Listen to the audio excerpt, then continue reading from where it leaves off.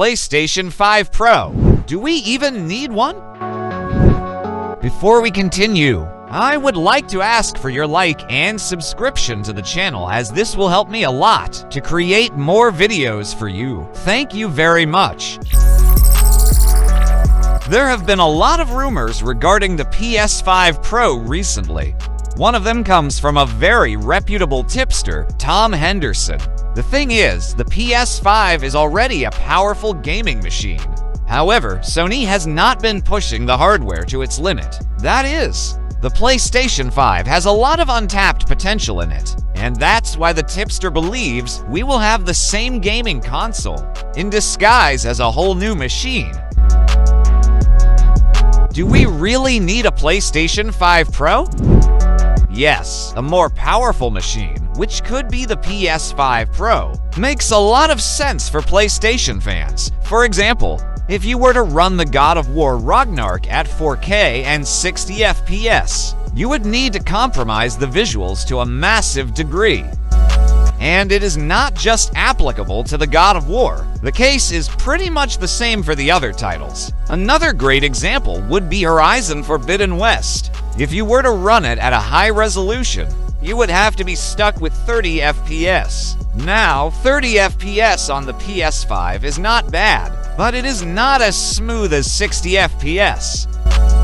Basically, the promise of experiencing true 4K 60 FPS gaming was not properly delivered by the PS5. But it's not just applicable to PlayStation 5.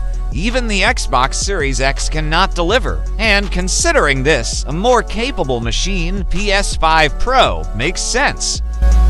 However, the regular PS5 has a lot of untapped potential, and Sony is holding back from unlocking it to create hype for the PS5 Pro. At least, that is what our take is on the current matter. PlayStation 5 could be more than what it is.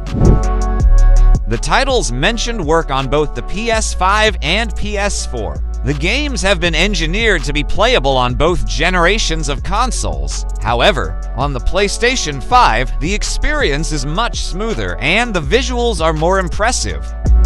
Keeping that in mind, it could be argued that the games were held back from reaching their highest graphical potential on the PlayStation 5. But do not stick to this opinion, as it is very unlikely to be true. But it's also important to note that Sony would likely pitch the PS5 Pro as a somewhat niche machine, designed for the most enthusiastic gamers. It would be a product for players who want the highest possible resolution with the most stable frame rates, and wouldn't be designed to replace the standard PS5 hardware. Of course, for now, all reports and leaks on the matter should be taken with a large dose of skepticism. As of yet, nothing official has come from Sony, and a PS5 Pro may not ultimately see the light of day. Well, that's it for now. If you liked it, please don't forget to leave your like and subscribe. Thanks for watching.